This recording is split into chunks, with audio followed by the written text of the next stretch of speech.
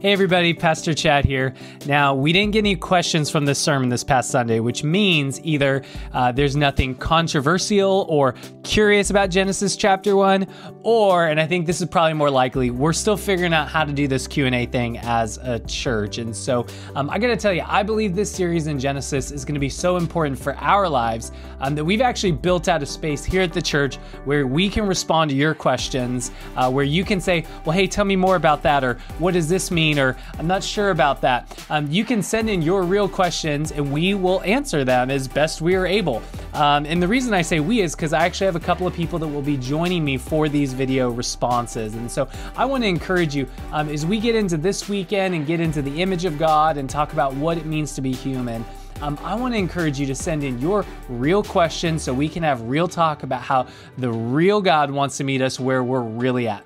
Stay tuned.